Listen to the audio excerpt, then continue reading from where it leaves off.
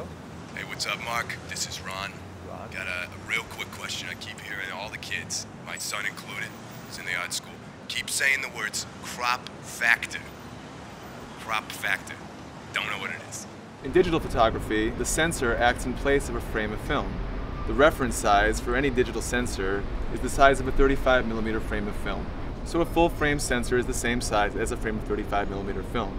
Most DSLRs don't have full frame sensors. They have cropped sensors, which means the sensor isn't as big as the reference size. The APS-C sensor found in most Canon DSLRs from the T3 to the 7D is about 62% of the size of a full frame sensor. In other words, a full frame sensor is 1.6 times as big as the crop sensor, hence the term 1.6 crop factor. With the smaller sensor, some of the light being focused by the lens isn't captured on the sensor. That results in a cropped image. The crop factor doesn't affect the magnification of the lens, only the field of view captured onto the sensor.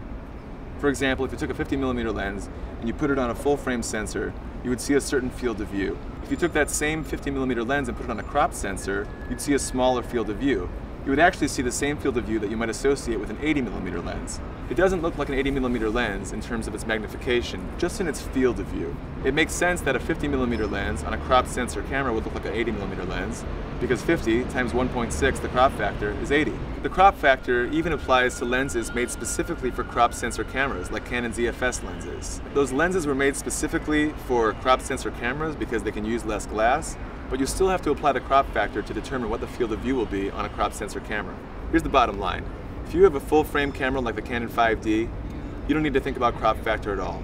Every lens that you can put on your camera will have its true field of view. If you do have a crop sensor camera, then you have two choices. One, you could just ignore the crop factor altogether. Put the lens on the camera, get used to the field of view, take your picture, and enjoy. On the other hand, if you're used to the field of view that a certain lens has on a full frame camera and you want to mount that lens onto a crop sensor camera, you will have to apply the crop factor to that lens in order to know what the field of view will be on your crop sensor camera.